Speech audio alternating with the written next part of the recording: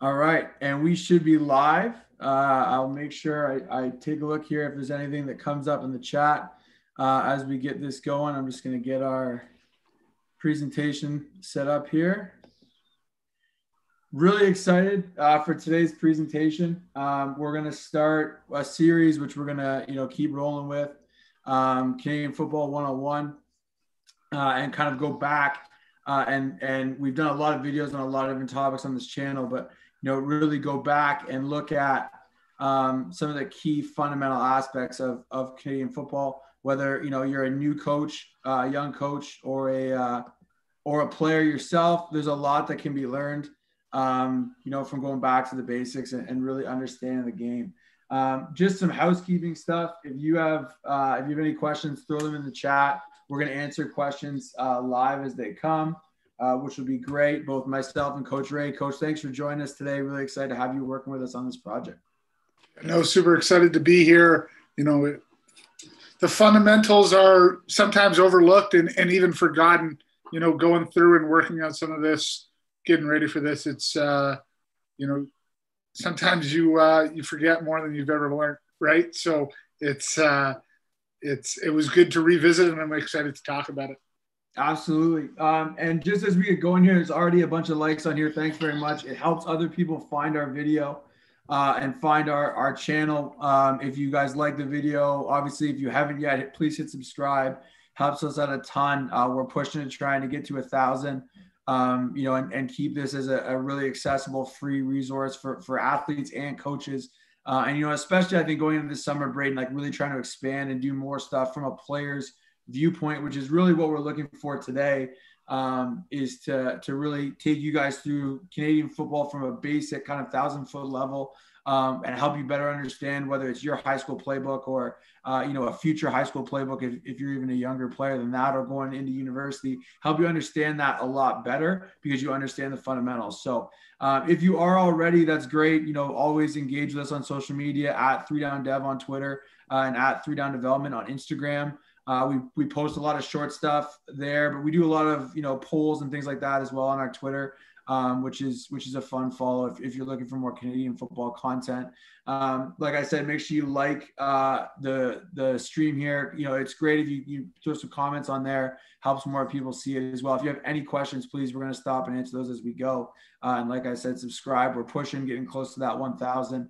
But we're not there yet. So 1,000 would be a huge number for us. So help us out, hit subscribe, share with a friend. That would be awesome. So, today we're looking at Canadian football and the differences between, the Canadian game and the American game.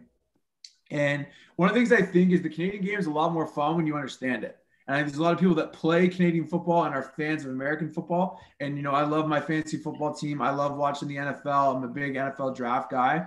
But, doing this channel and spending, even more time watching film, the Canadian game has some unique, really interesting elements that I think, the American game lacks, frankly. And I think that, becoming a fan of the Canadian game, I think the more you understand, the more you'll love it. Larger field, right? Both wider, longer, and larger end zones. Pre-snap motion, which is a huge element different between the Canadian game and the American game. 12 players per side obviously makes a difference. I think a lot of people think of the next two things as the two biggest things. I'd be interested to hear your take, Braden, on what do you think the biggest difference is? I kind of had these in descending order for me, but 12 players per side, and then obviously 3 downs. That's the big thing everyone thinks about. I actually think these other things above it have a greater impact on the game, on how the game is played in Canada than the actual 3 downs. And the defensive players a yard off the ball. Those are obviously, there's more differences within these. There's lots of little rule changes, and we can get to, we'll get to some of the field dimensions in a sec, just because they're critical to understand formations and then getting into, how offenses call plays and how defenses try and defend the field. But, Braden, I'd be interested to hear, we didn't talk about this actually before, what do you think is the biggest of these 5 things, or is there another thing that, really makes a difference between the Canadian game and the American game? Yeah, I think, obviously the larger field is would probably be my top one. Even the differences in the width of the hash marks are such a, if you're on the left hash or in the middle of the field, that's a lot of room to operate. And I think that's probably the biggest thing for me, the pre-snap motion. If you're ever at a CFL camp or if you're a high school player and that first time that guy's running full speed at you with a waggle, I don't know that, there's anything else in football that can prepare you for that. Those would definitely be my top two things. Obviously, with 12 players, adding an extra receiver on the offensive side and a defensive back on the other side, from a quarterback's perspective, definitely is a big thing. And on the 3 downs, obviously, you need to be productive on the offensive side of the ball on first down to move the sticks. You don't really get that. You don't get an extra chance to do something over up here. Absolutely. So I just want to throw this up here. These were two great diagrams from knowhow.com that I found, just highlighting the difference in the size of the field. In American field, you're looking at 100 yards versus Canadian field, 110 yards. This is a big one. I think people always think about the length, Braden, which I don't think is really, the key fundamental difference. I think the biggest difference is the width, right? That extra 5 yards, like, sure, I guess it comes up from time to time, but you're looking at that 65-yard width. And like you said, the spacing in the hashes, makes a huge difference. And the 20-yard end zone is just a much bigger end zone to defend as well. So I think a lot of people think, 3 downs, it's so hard on offense. Well, when you take this bigger field, right, you have a defined strong and weak side in the Canadian game versus the NFL hashes are like 3 footballs apart, right? It's tiny. And the expanded end zones, there's a lot there for offenses to work with. No, for sure. When you could be on the 5-yard line and still throw a 25-yard pass in the end zone, that's, you have a lot more room to operate, in the red zone where, down south, you don't have that area to work with. Absolutely. Just outlining some key rule differences here before we dive into formations. Motion and alignment rules. So 12 athletes on the field at a time. We already touched on that. 7 of them have to be on the line of scrimmage. That's the same as the American game. Where we get different is being able to move off the line of scrimmage. Okay, so you're going to have the athletes off the line of scrimmage are eligible, and the athletes on the end of the line of scrimmage are eligible. So we'll get to a picture in a sec, but you're looking at the end man on the line of scrimmage being eligible players, the 5 typically offensive linemen being ineligible in the core of the formation, and the 5 athletes that are off. The athletes that are off the line of scrimmage, the 7 athletes off the line of scrimmage, they are all eligible and all have unlimited motion. Your 2 end players on the line of scrimmage can motion. It just has to be on the line of scrimmage. So that kind of brings us to our first video here. Okay, you'll just taking a look at this. So really basic downfield pass play. All right, but just you see the difference in the space and like Coach Ray brought up that the width of the hash marks. This clip really shows you how much bigger the strong side of the field is when the ball's on a hash versus the weak side of the field. And you also get a chance to see, that unlimited motion aspect of it as well.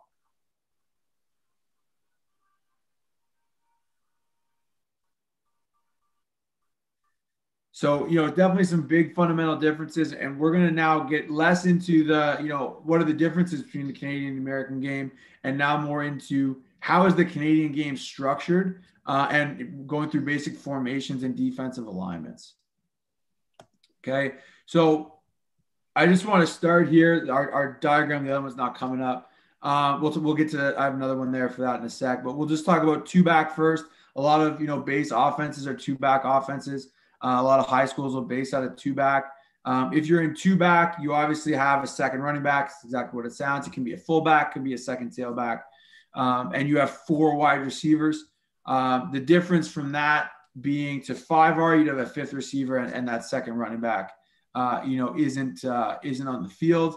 Or maybe you have a second running back lined up as a receiver. You can get into all kinds of stuff there. Just taking a look from a defensive personnel standpoint. Not sure why our diagrams aren't coming up there. That's odd. Okay, there we go. I'm gonna see. Yeah, that one's working. Strange that the picture's not up there. That's different on our end, but that's okay. We'll skip it. I might just pull pivot real quick here, Coach, and pull up Yeah. our My Just Play. I'm not sure why we're not getting those visuals in there that were in there before.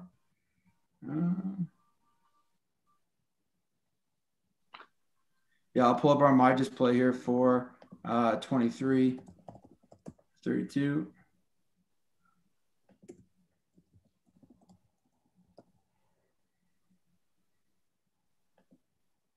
Why don't we just start it? Yeah, we can start with. Yeah, I'm not sure why those aren't in there. I want to see if it moved them. Here, let's start with 22 here, Coach.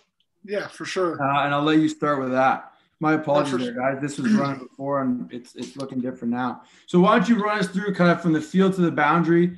You got 4 receivers on the field, and what you're looking at from a coaching standpoint there in terms of what those positions. What are they playing? What's the role of each receiver there as you go from the field to the boundary? Yeah, for sure. So we'll start up at the top of the screen. Your Z receiver, really for me has always been a possession, big bodied type receiver. He's a guy that's a big throw, to get it all the way out there. So you got to make sure he's able to jump and catch that football. Working inside to the Y spot, he's going to be more of a vertical threat with that waggle. You're going to see him throw a lot of post routes, a lot of verticals.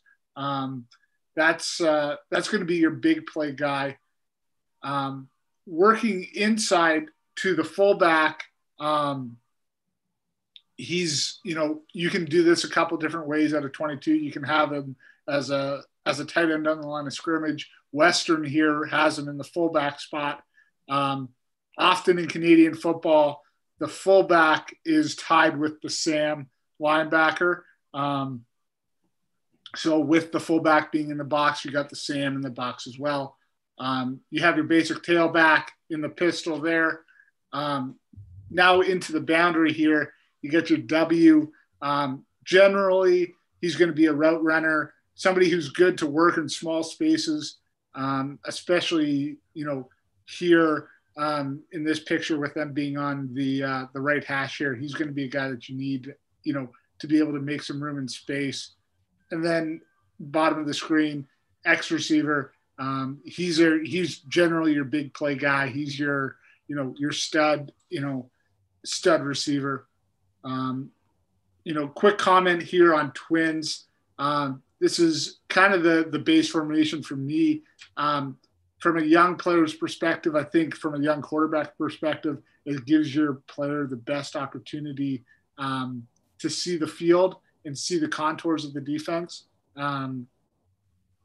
Twins is, as balanced as you can get in Canadian football. Absolutely. And, going defensively here across the board, again, your field corner, typically in a Canadian defense, I try to match these guys up color-coded. Some of our other diagrams, which are there but aren't coming up when we present it here. They're color-coded like this as well. I'm hoping our other ones work as we go. But your field corner is typically going to match up with your Z. Field corner has to play in a ton of space, so usually they're really rangy and athletic just because, they have to play in so much space of the field. You can get away with being a little undersized. You're going to have your boundary corner is usually your best man-to-man coverage player, and we'll get to that as we talk about the matchups and different formations. Your halfbacks are kind of, in the American game, you might call them a strong safety. They are going to, have to be able to tackle. They're a little closer to the middle of the field than the corners. They're going to match up with the number 2 receivers. So your field half here is usually going to be related to your Y receiver or the second eligible player to the field. Your boundary halfback is usually going to be related to your second eligible receiver to the boundary. Because it's a 2-back look, the Sam is going to be in the box with the fullback. If it was a 1-back look, meaning that this fullback was out here as a receiver, then typically the Sam would be out of the box. And then you're left in the box with your Mike and Will linebacker, kind of relating to your quarterback and the running back, but really relating to the 6 gaps. If you have 4 down defensive linemen, the 6 gaps that you're going to get from the offensive line. So ultimately, if defensively, we always want to have, everybody covered down, meaning that we have a DB or a linebacker for each offensive player. And then we want to have in the box, if there are 6 gaps presented, we want to have 6 defensive players. In this picture with the fullback, they create a 7th gap, and that's going to give you, a 7th gap to defend. Now the Sam linebacker is going to end up in the box and ultimately have to cover the gap created by the fullback. Okay. So here it is from a defensive perspective, just looking at it in terms of X's and O's.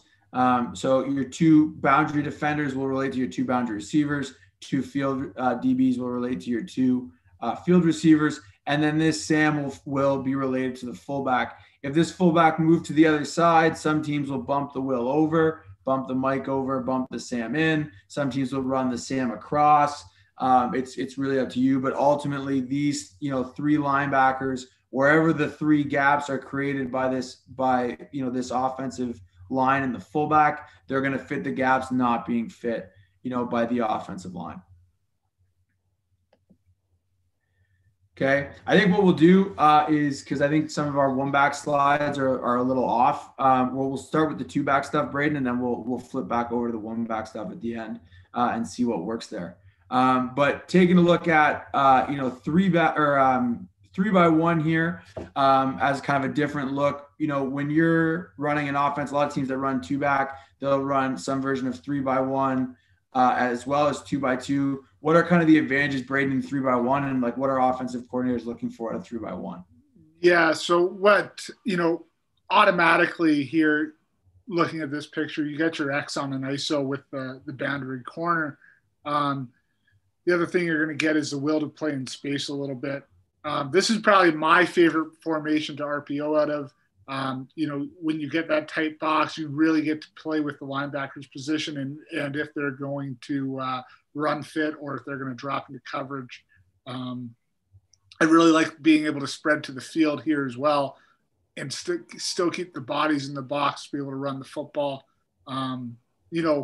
Personnel-wise, depends on how they're going to do it. If they're going to bring the half over, if they're going to bump the sand out over onto 3. There's a lot of different things that a defensive coordinator here is going to, be able to do.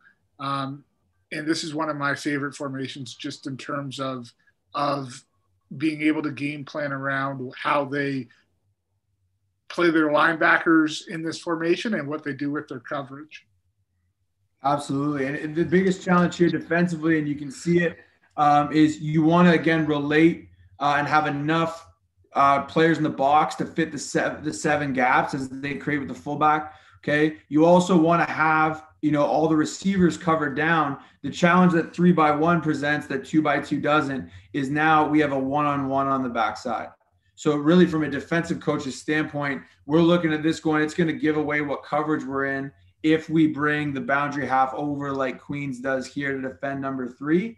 We're playing man in the boundary, right? Or at least, on most routes, even if it's zone by definition, that boundary corner is going to end up 1-on-1 on this X receiver, and that creates a huge challenge. So the opposite, if we were to leave the boundary half over here, is now they have 3 receivers and 2 DBs, and this Sam is in conflict. Even if the free safety's over here, it's hard to get the amount of low players you need to the field in some kind of zone concept. So you can choose to defend this a few different ways. Here, Queens brings the halfback over. That is a really simple way to do it in terms of the box stays the same, 7 players for 7 gaps. The assignments stay the same. Say if you're playing man or zone, you still have the same amount of players relating to the same amount of receivers. You're 3-over-3 to the field, 1-over-1 to the boundary, and the free safety's free. Then depending on the coverage, you can rotate to wherever you need to be. But again, the challenge is, like Braden mentioned, your X is typically your best wide receiver. Now he's 1-on-1, and that's a tough matchup. Taking a look here, the way a lot of teams choose to defend 3-by-1 because they don't want to leave the boundary wide out 1-on-1 is they're going to leave the boundary half over in the boundary. So they won't go 1-on-1. They'll put this boundary half somewhere on the boundary side of the hash mark or the weak side of the hash mark. And That'll let him help out on this number one receiver. The challenge offensively, or the challenge defensively now is how do you handle potentially 4 eligible receivers to the field, right? Sure, your Sam linebacker can cover the fullback, but you're now 3-on-3 everywhere else. It's hard to play zone coverages when you don't have a +1 advantage. Seeing a question there. Do you guys prefer bouncing the Sam out or bringing the half over instead versus 31? That's tough. I think it depends on, my background. Most of the defenses that I've played with, we have HBO'd.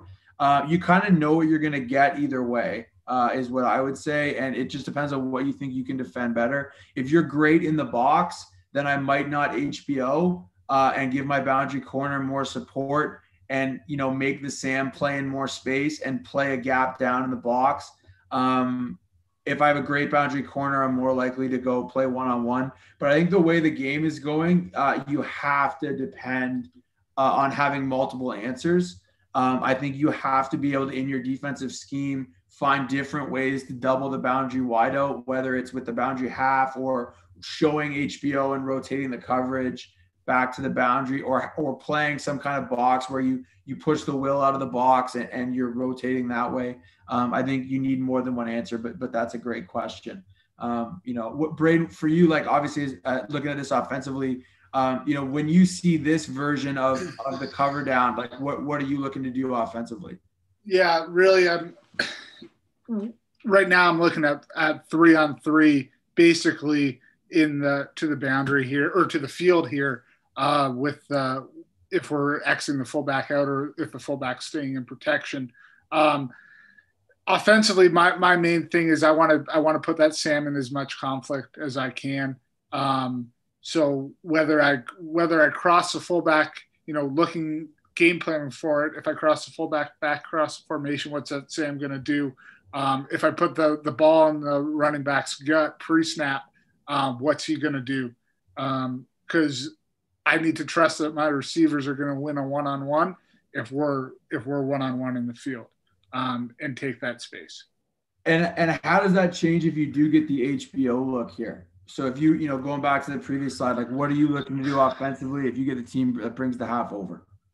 Yeah, if I bring the half over, really, again, it's going to be the same with the will backer here. I think, in my opinion, I want to try to win one-on-one with that X receiver.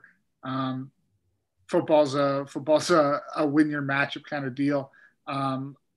Right now they're outnumbering me here to the field, so we're gonna attack that boundary corner. I'm gonna try to push the football in the run game to the edge here, and try to win that way as well. Absolutely. And I think that's one of the underrated things about 3-by-1 is when you get teams at HBO, like running the ball back into the boundary, I think is a huge point for young defensive players to understand. Okay, when we HBO, we are more likely to have the team run the ball to the boundary. When we don't, we're more likely to get the run back to the field.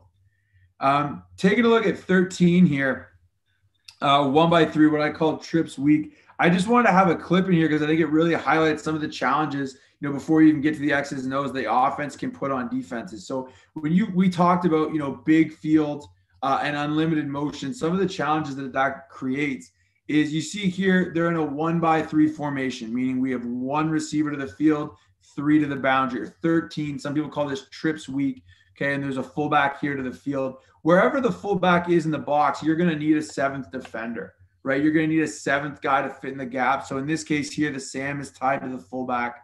Okay. And then they've rotated the coverage. You see they're 3-on-3 into the boundary here. And then they have a high player in the middle of the field. So to me, this is kind of a defensive neutral look. They're matching the numbers to each side, 1-on-1, 3-on-3 with that free player in the middle of the field. And you might think, okay, we're matched, we're good in the numbers, but this is when, the challenges come in offensively. You look at all this space, right? Whether it's just a quick game pass route, whether it's running the ball to the field, there's so much room there to defend.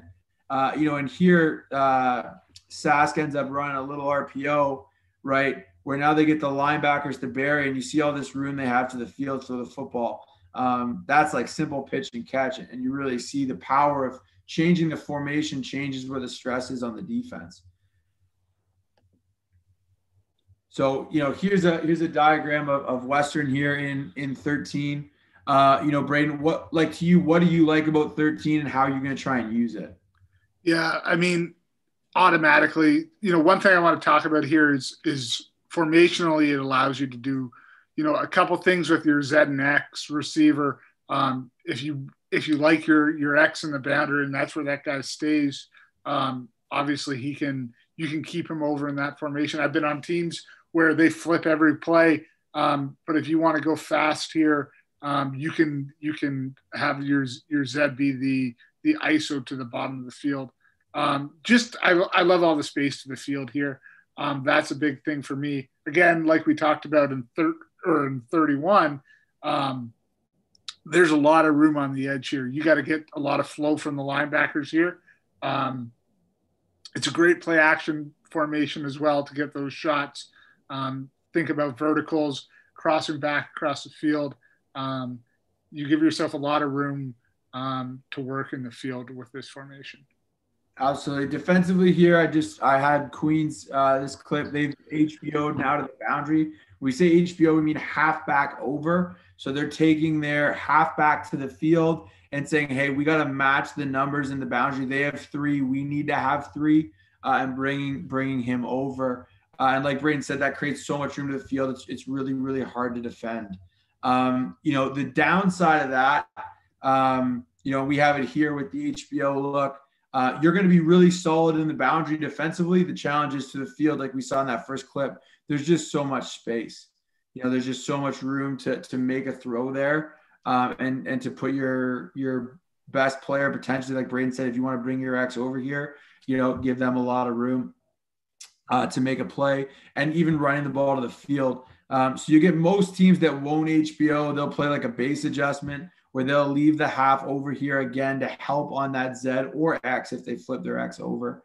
I left them the same to keep them consistent. Sam and Will and the boundary corner and all that stuff.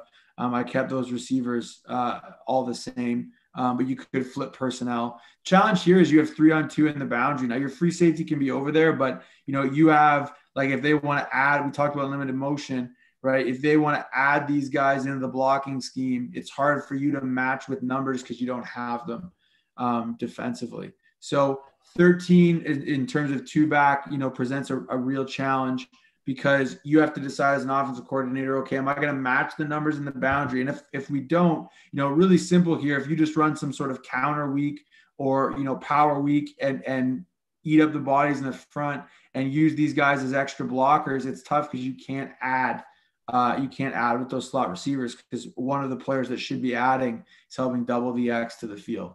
So those are kind of some of the challenges, that you're going to run into with 2-back formation specifically. Now we had some issues here at the start with the start of our slideshow. So what I'm going to do here is just quickly turn the screen share off. Coach, if you were a young coach or an athlete that's playing, in a 2-back offense, what would your go-tos for where are you looking on the field to better understand what the defense is doing? So let's say it's 31. So you're running some offensive play out of 31. As a player, who are you looking at on defense to try and get a tell for how they're going to defend it? Yeah. So right away, my eyes are going to be to the one-on-one side of the field, whether we're at a 13 or 31. Where's that halfback?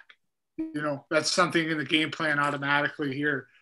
Looking at it is I want to know his number and where he's going to line up.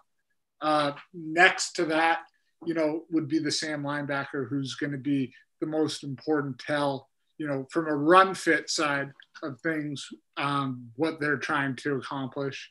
And then working up to, a free safety should always be in our scans as a football player, understanding where he is.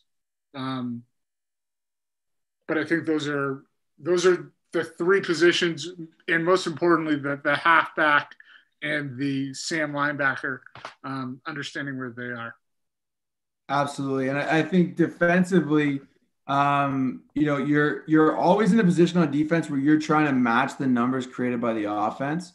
And you're never going to be able to do that unless you can identify the formation. So I think just going through kind of those two back looks, that we just talked about, I think defensively, the first thing you want to do is okay, do I have one or two backs in the backfield?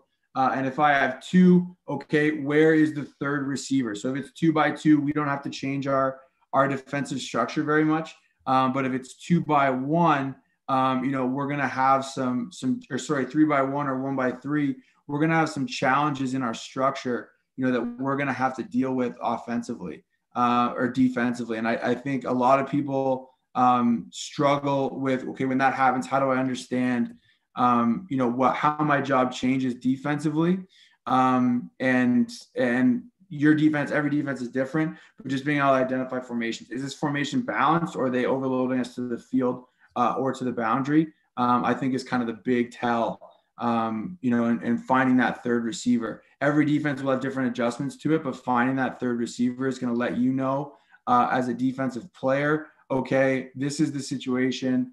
And in this coverage or in this run fit, my job is going to change because now there's three receivers to the field and it's two backs. For example, the Sam linebacker. Normally, you're relating to the fullback. In your defense, your job might change if you end up in a situation where you're now it's now two backs and there's a third receiver. Well, in your defense, the half back might HBO and your job stays the same. You might also be in a situation where if you're as the Sam linebacker now going to be responsible for the third receiver, even though there's a fullback, if there's two backs. So I got our slideshow figured out there. I'm not sure what happened at the start there, but quick refresh and we're good to go. So I'm just going to share my screen again. And we'll get rolling with what we thought was going to be the start of the presentation. So I appreciate you, Coach Ray, on being flexible, hopping right to the two back. But I guess the traditionalist guys, we have Coach Allen on. He'll be happy we started with two back. That's any Western guys watching, they'll think we started that right where it should be. So this is where I wanted to start the conversation with Ace 32, which I think we've talked about the two backs. Now we're going to get into the one back stuff. What changes for you in terms of an OC brain when you're looking at having one running back on the field versus two? And how does that affect, you think, for players' understanding of the game and what the offense is trying to do? Yeah, for sure. I think the big thing out of being at a 32 here is from a personnel standpoint. First, what am I trying to accomplish? What I think the big player for me in this formation is obviously that H back, three strong, can be such a unique player for us, and dynamic player offensively. So what do I want to do with him at a 32? This also really, I think everybody when they, every quarterback when they're asked to, draw a play probably starts at 32.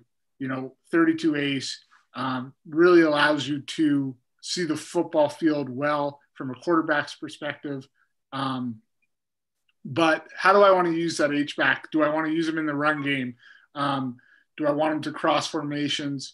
Those kind of things that's probably the biggest difference for me out of going two back to 5R, is how do I want to take advantage of that player? Because that's, I think, the unique position in Canadian football. For sure. And that H is typically going to be a receiver that blocks a little bit more than the other receivers. If you're running any of your two back run stuff out of 5R, he's obviously going to be involved.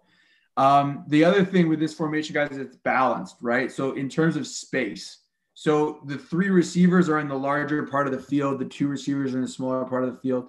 Defensively, this is typically, what most of our defensive playbook drawings are drawn up to.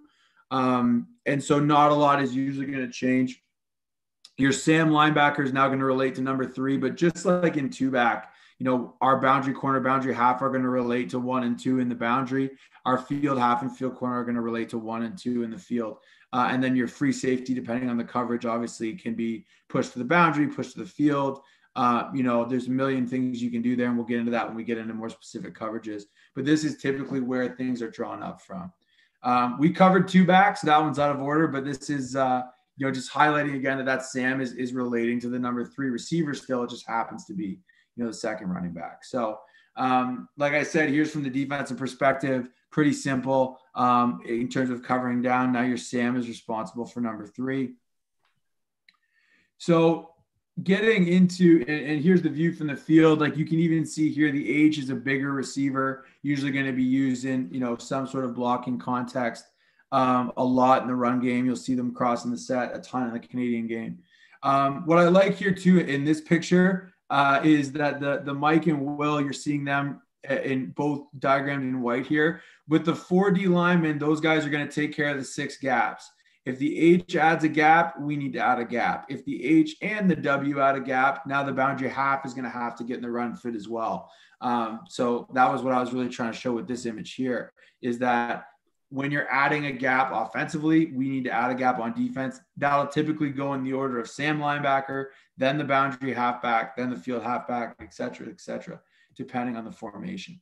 So 23 here, getting kind of, I think, into the interesting spread formations and showing some of the challenges they present. Why, Braden, would people offensively use 23? What are they looking to do out of a 23 set? Yeah, for 23, obviously the spacing to the field here is ideal. You're going to have, the free safety has a long way to go to help in anything in this formation, with respect to having 3 players in the boundary that he has to be concerned of as well. This formation for me is a great opportunity to get the ball in our playmaker space. Is why I like to go to this formation. I like to RPO out of it a lot. You get the Sam also into the boundary. So you force the Mike to have to make a play in the run game. A lot more so in space if we're running, counter to the field or power to the field. For sure. And defensively, that brings us, to our next point. Obviously, the biggest difference here, guys, we say 23, 2 receivers to the field, 3 in the boundary. You're looking at now those guys to the field having a ton of room, like Coach Ray said. That's the biggest challenge for us defensively. So if you look at it here, this is how I had it drawn up on the last one, where you see the space these 2 receivers have to work. Like Coach Ray said, and they're in a bit of a condensed split here, but this free safety has to really get out of the middle of the field to help those field side players. And then that's obviously where you can come back to the boundary side. If that's how the defense chooses to defend it, but there's a few options for you defensively. Most teams are really nervous to have 2-on-2 to the field because there is so much space to defend. That's a tough matchup. So you'll see some teams, if they bring the Sam over, usually the free safety will rotate back towards the field. So one option you have is to keep the Mike and the Will in the box and bring the Sam over. Another option, like you see here, is the Sam can come into the box and the Will can come out of the box. And now the Will is going to relate to that number 3. What are you looking at offensively there, Braden? If you see a team that's going to leave the Sam to the field, but pop the Will out of the box, what are you looking at to do there offensively?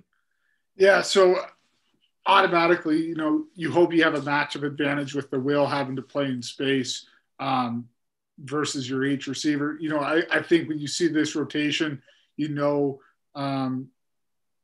they're going to be light in the box. I think my first reaction is we're going to try to put the Sam into conflict here, with some RPO stuff. And again, force that Mike to make a play. Yeah, you also get tough matchups in the boundary, like your Will on that H receiver. Usually the Will's, playing in the box. So again, defensively not perfect, but it's another way you can match the numbers. The third way is to rotate the Sam high. Usually you'll see this with teams that play cover 4. And, now the Will has to kind of pop out and play here in space when they get pass. But again, it depends on how, aggressive you want to be to the pass here. But you get your 3 players over 2, and that Sam is really pushed to the field. And now your free safety is kind of playing like a high wall, in most cases in this coverage. And now your Will has to come to the boundary. Again, different ways to cover down. Every team's defense will do it differently. If you have any questions, throw them in the chat. I appreciate some of you guys sticking through us with those technical difficulties. But if you can, like the video, it helps more people see it as well. So 41 quads, I think a formation that, a lot of people to use, especially in the high school game. I've just seen locally here. It's very common.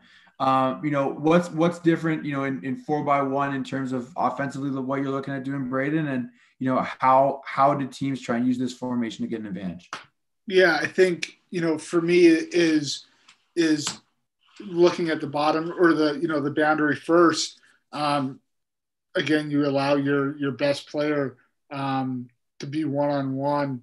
Now you may say that the boundary half is over there, but he's got a lot of responsibilities as well to his side of the field. So this, when you see this picture, you might think, the boundary corner has help. There's a lot of things you can do offensively. I love having, diagonal routes. Diagonal routes in Canada are certainly starting to become bigger and bigger. Our guy, Tommy, who was on the show, obviously loves to do stuff like that. For me, this really, if you want to flood the field side as well, you have a great numbers advantage as well, because that free safety really is responsible. You're 4-on-4 to the field there because the boundary corner isn't going to cross that hash. Absolutely. So you really get into trouble again defensively. This is the equivalent of 3x1 we talked about earlier with two backs, but now you have a fourth receiver detached from the set that can quickly get involved to the field. So defensively, you're trying to cover down on these four receivers. You really have two choices. This would be like a base adjustment most teams do, where they're rolling the coverage to the field. And again, like you said, Braden, this boundary half is really where the choices start for defenses in this formation. Most teams don't want to give up the one-on-one in the boundary. It's super challenging to defend consistently. So they're going to have at least some options to have the boundary half help over there. But that creates this hole in the middle of the field that, if you're getting multiple verticals, like you said, the free safety gets pushed to the field, the boundary half gets pulled to the boundary. All of a sudden you have space in the middle of the field. So you're in that numbers or space situation again where, okay, am I going to defend the numbers? Meaning, do I want to have 5/4 to the field, or do I want to defend the space and say, hey, we're going to leave the boundary half in the boundary because we don't want to give the one-on-one? Well, now whether it's perimeter run or quick game pass to the field or even vertical pass game to the field, your ability to flood zones and make it challenging over there is really tough, on defenses. So here's a picture again of 41, and you see here the boundary half right on those boundary hash marks, or a lot of people call them the tracks. That boundary half will tell you a lot defensively in terms of how, you're going to defend a 4x1 set. And the challenge is if he helps in the boundary, you need a little more help to the field. And if he helps to the field, you might need a little more help to the boundary. And it's challenging if you're going to leave your Mike and Will in the box to be gap sound on defense, which is a typical principle of defense at any level. You're defensively in the back end going to be in a tough spot. Just looking at some here, the first example we showed where that half is really helping in the boundary and maybe helping on the diagonal route coach talked about, or a hard post route across the field, but he's really got to be screwed into this boundary wide out. Okay. And the second example would be like an HBO to halfback over. So now we're matching the numbers 4-on-4 and 1-on-1. The challenge is, you can win all four of these, but if you don't win the one-on-one, you're in a tough spot. And I think that is something big for defenses to understand is you as a player, right? If you're this will linebacker, your pass responsibility is going to change. If this half's not over here, you better be getting out to help your boundary corner. If this halfback's over here, you can be in more of a position to help in the middle of the field or relate to the running back because now you already have that 2-on-1, in the boundary. So that was where we were supposed to now dive into two back. We had to kind of do the presentation backwards there and start with the two back and get back into the one back. Anything else in quads there, Coach Ray, that you wanted to address before we get out of here? Yeah, no, I mean, I think just looking at the HBO version of this, I don't know that there's a formation in Canadian football that makes it harder on a free safety right now. I think that leaves that player the most isolated he will be in this game. It is like you said, though, Coach. Football's a game of one-on-one matchups, and you got to win one-on-one. And if you got a bunch of guys that can do that, quads is a great place to be. For sure. And got a question or a comment in the chat there about using the running back in the pass game. to the single receiver side, absolutely. You know, one of my favorite things personally as an offensive coach, as a running backs guy, selfishly trying to get my guys touches, is 42 empty pass game. That might have to be one of our next videos, Coach. Is 42 empty pass game. It's so hard. You're right. There in the chat that defending, if you start from this look here, okay, even if you get your running back out here right now, you're going to usually have the will linebacker. If your X goes vertical, you're going to take the corner and the half out of the picture. And now you get your one-on-one with the will. Even better, if they HBO, one of my first things to do would be to dump this running back out in the boundary, and make that will cover. That's a great point brought up in the chat there. It's incredibly hard to defend. The matchups are tough. And it can change the pass responsibilities for the guys on defense, right? Again, if you're running an HBO adjustment and the running back comes out, well, you're the only other guy over there. You better get out of the box right now, right? Whereas if you're, playing more of a base adjustment, when they bring the back out, the will might be able to, if you're still playing zone over there, the will might be able to play his gap and then out into the flat. So that we kind of wanted to go over and say the main, fundamental formations you're going to see in Canadian football. And working through those, through what you're looking at defensively and offensively, really all starting with this, 3-by-2 is probably the most common. It's a very balanced formation. You can do a lot of different things out of it. Defensively, you're fairly balanced as well, making it a little simpler to defend. Just another thing in the chat here, as well, jet sweep to the boundary side. Yeah, absolutely. Agreed. Anytime you can attack the perimeter out of quads to the side that they don't, whether they play the numbers game one way or the other, the perimeter away from the numbers is going to be where you want to go. Absolutely appreciate it. We're happy to do them. We're having a blast with these. It's been really fun to do them. 3-by-2, obviously it's usually a base formation just because you can run almost all of your stuff out of it. 2-by-3, now you're pushing that third receiver into the boundary, creating a numbers advantage to the boundary and a space advantage to the field. Defensively, you got to kind of decide where your matchups lie there and how you want to defend it. But for defensive players, when you see that third receiver in the boundary, now whether either the Will's job is changing or the Sam's job is changing or the free safety's job is changing, just depending on how your defense likes to align to those sets. 4-by-1, like Coach Ray brought up, really, really challenging in the boundary with the one-on-one, similar to the 3-by-1 out of 2-back, and how your team decides to match the numbers, whether that's having your boundary half kind of split between 4 and 1, which I know is really common, or bringing your half over and saying, hey, we're going to play one-on-one. We're going to keep it simple for 11 guys and hard on one guy.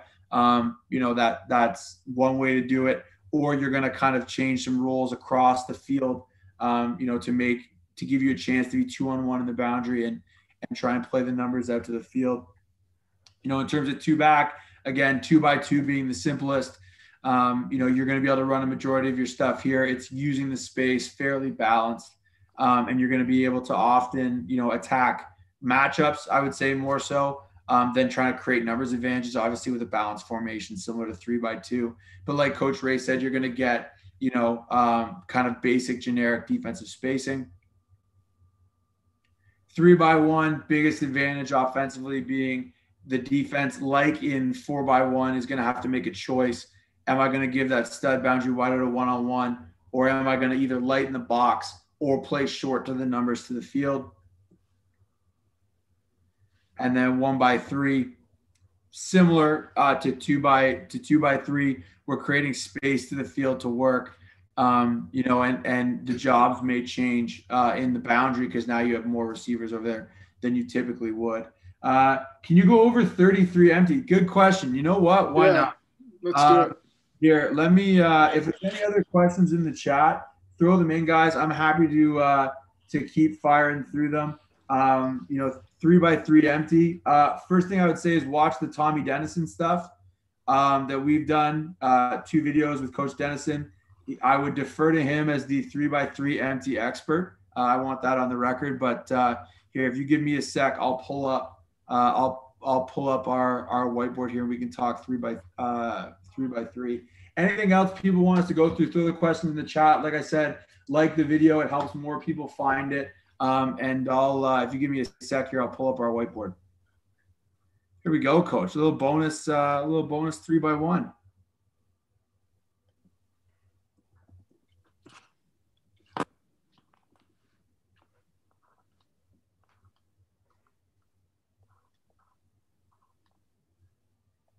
Andy, thanks for the question. Appreciate it. All right, I'm just going to pull up our stuff here. For the coach that mentioned, jet sweep at a 41, probably my favorite formation to run jet sweep out of is going to be at a 13 with your H or your Y coming back across the formation to attack the large field there. Easily one of my favorite ways to run it up here.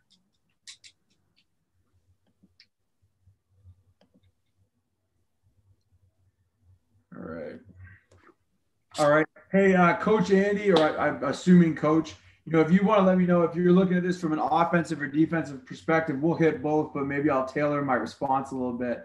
Whether you're looking for how to defend it or how to use it offensively. Here, I'm just getting this pulled up here, and I'll share my screen. Hopefully we're all done saying that soon. I'll share my screen.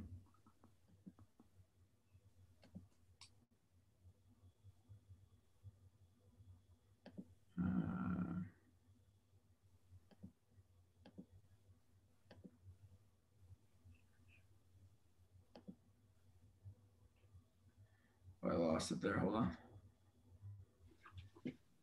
All right.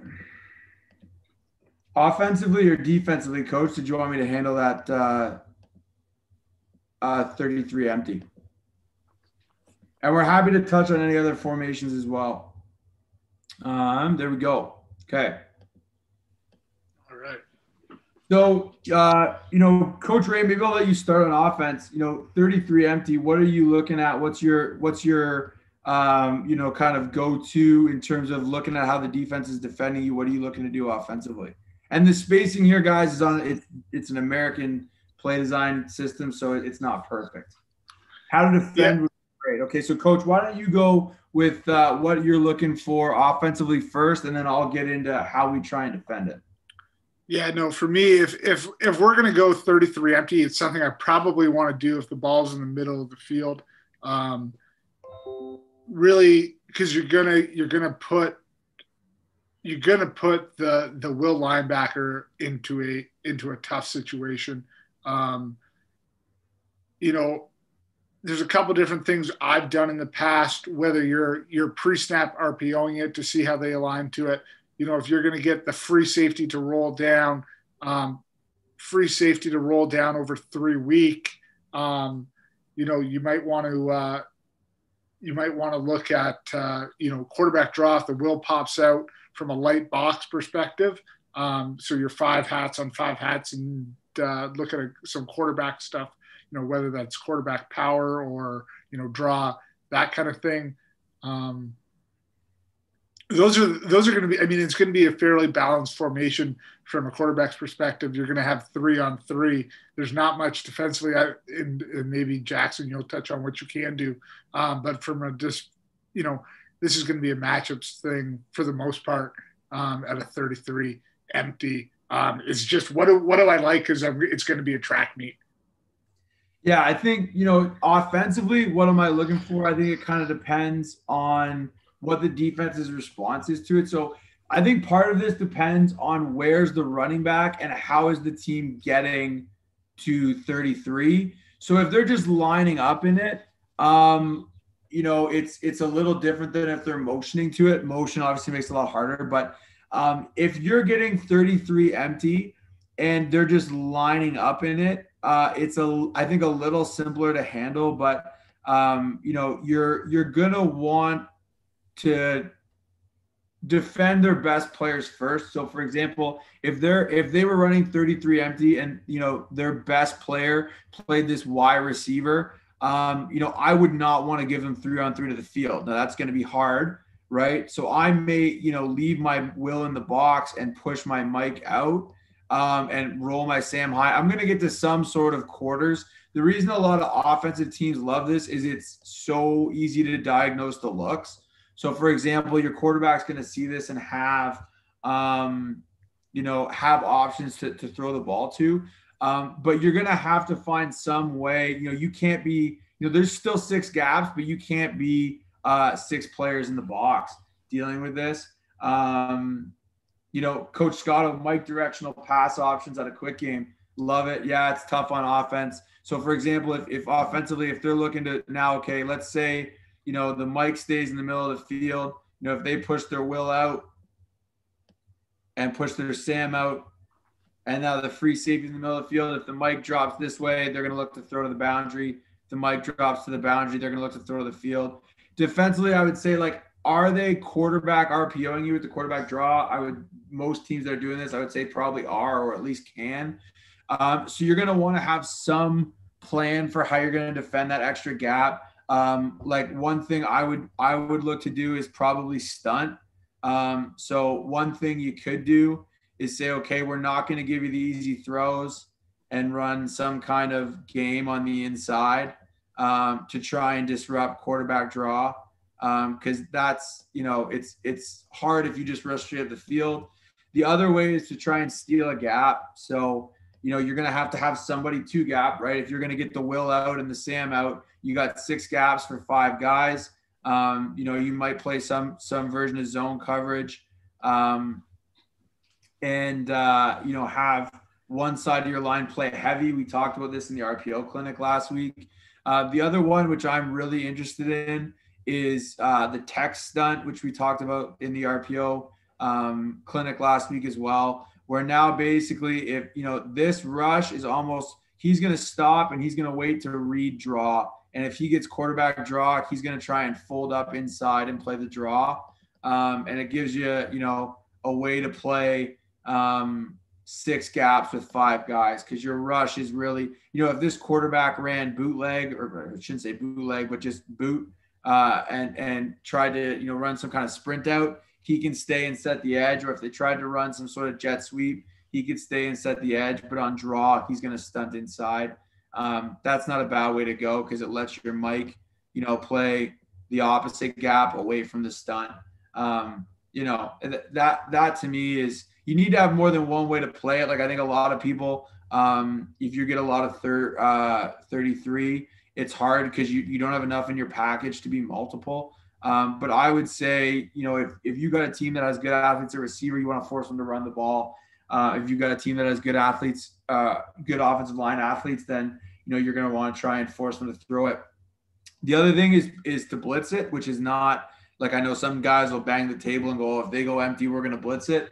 And, the offensive coordinator in me knows there's good answers for that. But you just want that offensive coordinator to know, hey, if you're going to go empty, you might get 6 guys. And just have that in the quarterback's mind. So I would say it's like a menu of things. You want to be able to stunt the front, and the tech stunt video that I talked about that we did with our RPO clinic, it would be good. We didn't talk about quarterback RPOs, but the premise is the same. That would be something I'd look into doing, or just calling stunts in the front, and then being able to bring pressure and bring 6. I would say would be a key one as well. The other one you can do is go with the wide front, and then run 2 games. So you can have these guys push up the field. Again, if you're worried about quarterback draw, these guys push up the field, and then loop your 2 ends inside, and almost then try and play 6 gaps with 4 guys, just because when you're getting quarterback draw, you're not going to get you're going to get more one-on-ones, right? And so you're able to be a little safer there. That might be one way, say 2nd and long, to let you cover a little more. The other thing would be getting a really good athlete in at will, getting a sub out from the will, so that you can play more coverages and be really, really comfortable. Off the top of my head, that's probably what I would do. I would look to stunt the front. And if that lets me hold on in the run game, I can play more base coverages. If it doesn't, then my next escalation would be, show that and bring, whether it's, walking guys up and getting into 6-man pressure would honestly be my another escalation. And then you're just going to have different coverages. I think this is where split field coverage is huge. So say, hey, we're going to play man to the side away from their best receiver, and we're going to play like match or zone to the other one to the side of the best receiver. So again, like let's say their best receiver is this Y, then maybe I want to leave my free safety to the field, and I want to play essentially, you don't have to show it, but essentially you're going to play man in the boundary, or you're going to play like zone, but the mic is going to be late to it, so rotating the coverage to the side of the field with their best receiver, so you might get the mic as the hook to curl player here. You got your post player, your vertical player, and your flat player. So you're still getting 4-on-3, but you just know the mic's going to be late. And then I might pair that with, if the mic is dropping to that side, I could probably straight rush it on that side, and then run the text away. The text is something I'm looking at more and more myself. I want to learn more about it. We talked about it in the RPO clinic last weekend, but it's a challenge to run, I think, because the R needs to read the play, and anytime you're two gapping a defender, that hasn't changed. That's still hard.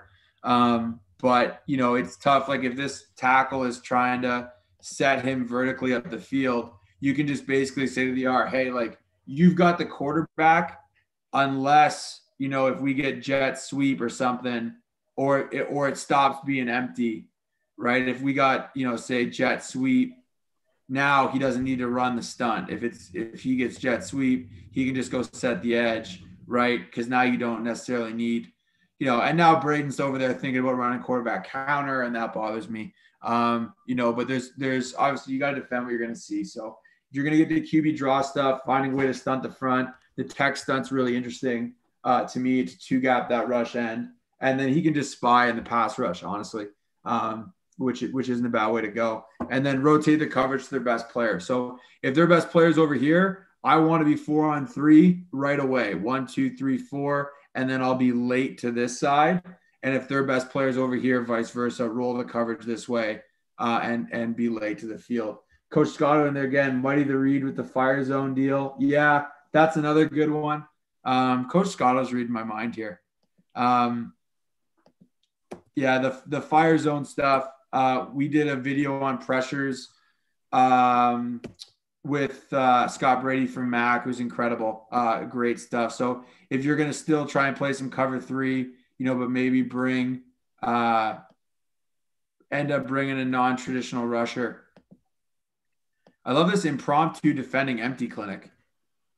It's making me wonder a little bit about my answers to empty. You can kind of, bring pressure from one side of the field and maybe drop the opposite defensive end. Again, just trying to make it harder, for these guys to know who's, because one of the benefits offensively from this look is, you know a lot about the coverage pre-snap because you got everybody out of the box, right? So maybe doing something like that is a very simplified, drawing, but having your will be your wall player or your flat player, and then drop your end, and now your mic is going to have to, drop out and replace the field.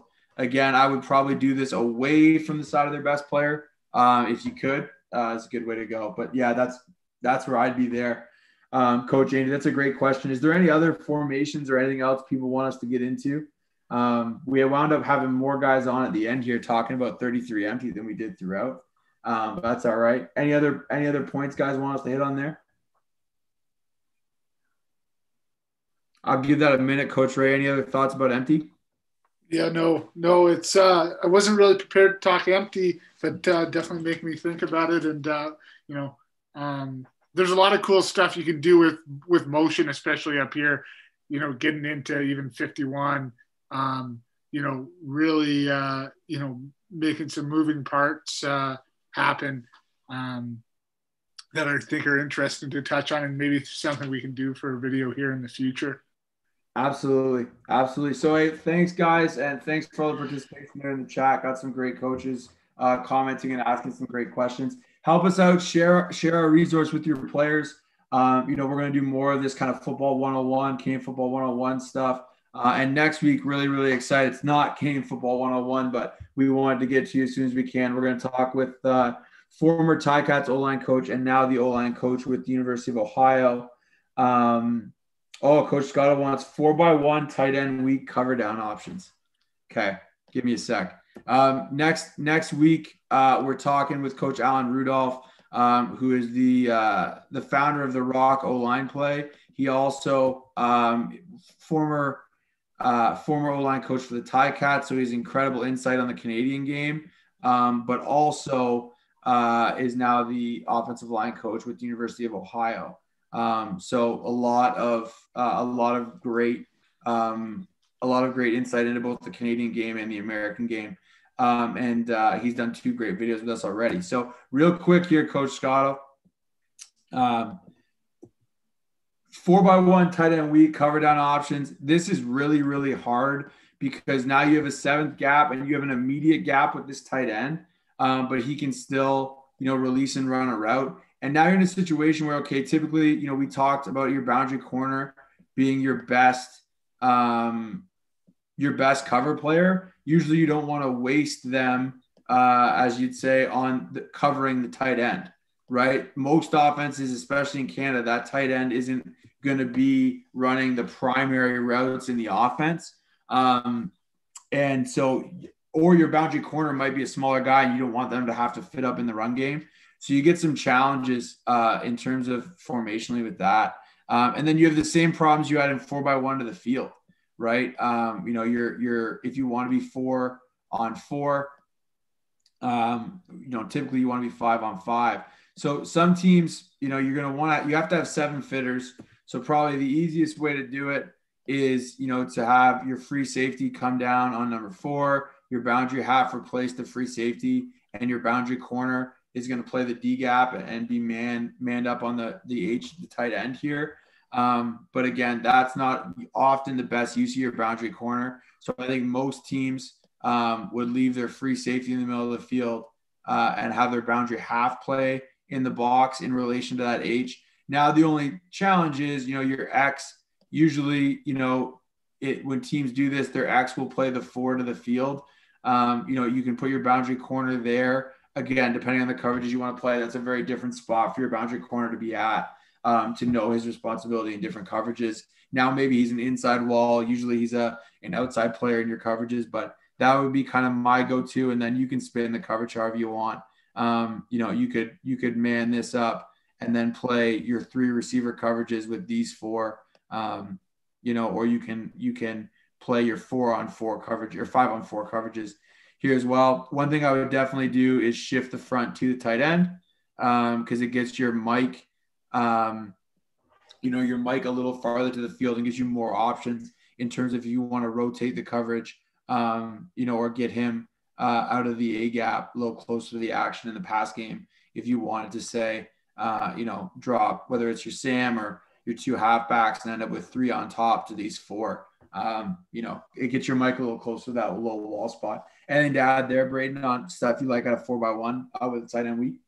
Yeah, no, similarly to 41, I think it all depends on your adjustment. If you're going to leave your boundary corner having to play off the ball in the middle of the field is a very different position than having a sideline to help them. I think I want to test that as an offensive coordinator and see how he performs in that situation.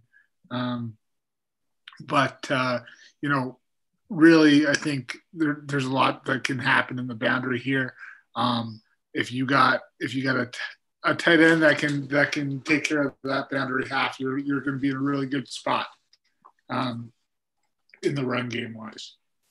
Yeah, I think one thing that you're starting to see a lot, and I saw a lot studying some CFL stuff in the last couple of weeks, is just the run game action here with the jet sweep from the X. kind of into the split zone stuff we talked about, where now you're going to dead ball toss that to the X, and you're just going to token fake the back. And now this end, right, is insulated here with the tight end. He's going to step down and play shuffle, and then you're popping, that jet sweep into a lot of space. You can just block down and maybe at the high school level when ends are a little less, predictable, you just block down and have the running back, lead up in the boundary. This would be like our old loose stuff. Coach Scotto on here and Coach Real know from Laurier. That's super tough to defend. I would be, this is a great look out of that as well. But again, a huge challenge offensively. The football 101 has taken a distinct, more advanced turn as coaches are getting on here asking good questions at the end. But if there's any other questions, I'll hit them on here, guys. If not, thanks so much. We've been well over an hour now.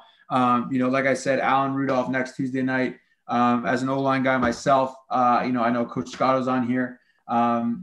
Coach Rudolph is one of the best offensive line coaches I've ever been around. And his experience in the CFL combined with his experience, in the American game gives him a really, really unique perspective, I think, to help Canadian coaches because he's coached in both, both sides of the border. And I think, having that CFL experience combined with, coaching younger players as well, obviously as a college coach is super beneficial. At the high school, we're going to talk screen game and live Q&A. So if you have any questions for Coach Rudolph on anything O-line related, he'll be on here to answer them. At the high school level, are you having automatic checks for different formations like quads or checks based on the coverages? Yeah, you could do it both ways. I mean, I think I like to have fewer coverages so that I can build in some variety within them based on formations. So I would say my personal preference would be checks within the coverage. So for example, if we're playing quarters, this is how we're going to defend it versus if we're playing match or whatever. But I think you need your pre-snap looks to look as consistent as possible. So, to try and cause the offense's trouble. So great question, Coach Thomas. I would say it depends on how much you see it in your league. If it's a small problem, I might not worry about your tendencies, where if it's like a big thing, something someone does, I think your tendencies then become really important. So for example, if you're going to only HBO when you play man, like that's a high school mistake I see all the time. If you're going to only HBO when you play man, the other team's going to know when you're in man. So you probably don't want that. Being able to, like I said, especially talking 41, have different 41 and 31, have different ways to defend the X receiver. If you look at, we did a video on the tight front, tight mid front, which is on our page. It can be very helpful there. Finding different ways to double the X, I would say is that's a good video.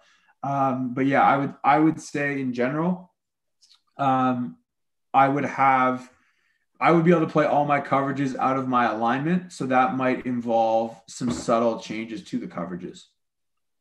That's a great question.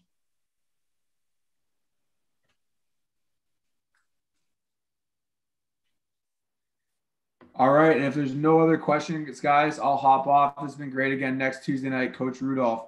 I cannot more highly recommend. We're going to talk coaching screens, and then we're going to have a half-hour Q&A for people live on. So thanks so much for being here, and for the people who have been here through the start, pushing through that technical difficulty we had there at the start with some of the graphics, but we made it through. Thanks, guys. Thanks, guys.